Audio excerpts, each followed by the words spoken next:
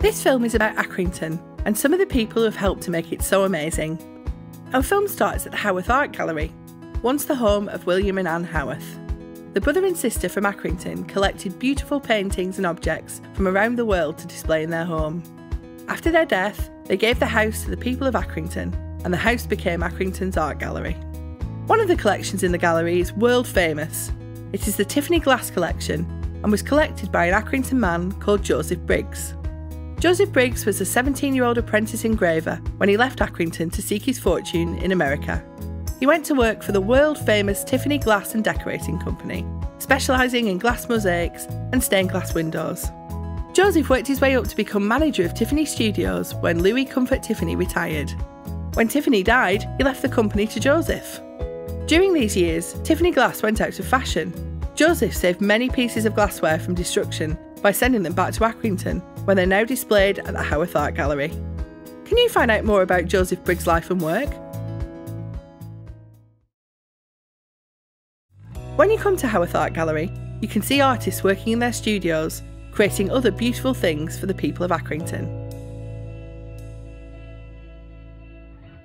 A few miles away from your school is Peel Park. The highest point of the park is called the Coppice. From here, you can see the landscape all around Accrington and beyond. 800 years ago, the countryside looked very different. It was covered in a huge forest called the Forest of Blackburnshire. There were many oak trees in the forest. Acorn is the Old English word for acorn, and this is probably where part of the name Accrington comes from. How many acorn symbols can you find around the town? On signs, buildings and other places.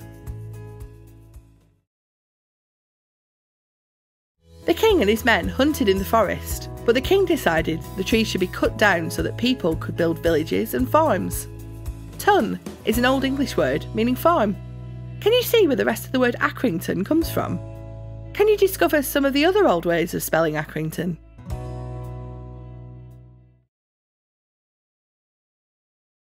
In those days, the town was split into two, Old Accrington and New Accrington. By 1801, only about 3,000 people lived in the town. Many people had turned from farming to hand weaving a kind of cotton in their cottages called calico. A weaver called Robert Peel invented a way of printing cotton more quickly.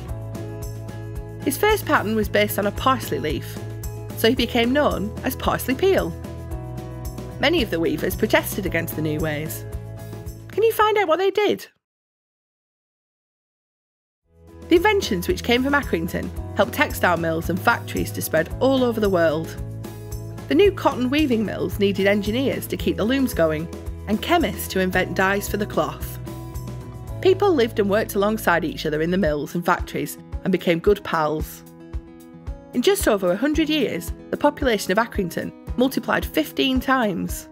As well as textiles and dyes, Accrington produced other goods which became household names all over the world. Do you recognise any of them? Many world-famous artists, musicians and writers were born or grew up in Accrington too. Can you find out more about them?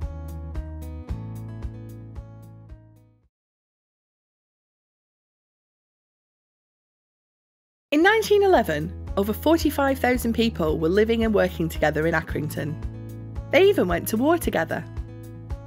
In 1915, Accrington was the smallest town in Britain to raise a battalion of 1,000 men to fight in World War I. They became known as the Accrington Pals. When Accrington was a small village, people travelled along turnpike roads to sell their cloth and buy goods in other towns. As time went on, turnpike roads were built leading to markets at Manchester, Blackburn and Burnley. One of these was Blackburn Road, where the town hall and the market now stand. The town hall was originally called the Peel Institute and was named after the grandson of Parsley Peel, who we talked about earlier. His grandson, Robert, grew up to become Prime Minister of the United Kingdom. Can you discover Robert's biggest achievement in government?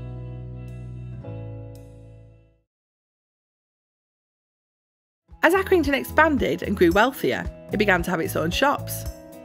The Blackburn Road became a busy centre for making and selling clothes. Burton's was a well-known shop opposite the town hall which sold men's clothes. Which other shop names do you recognise?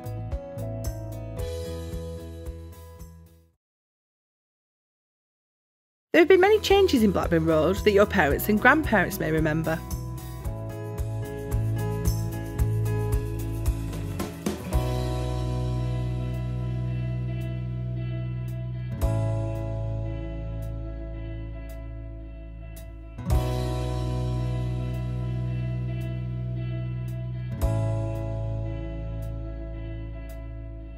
Things have changed since you were born too.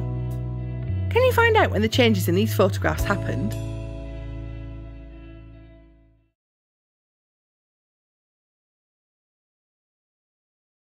This film has shown you some of the people and things which have made Accrington so amazing.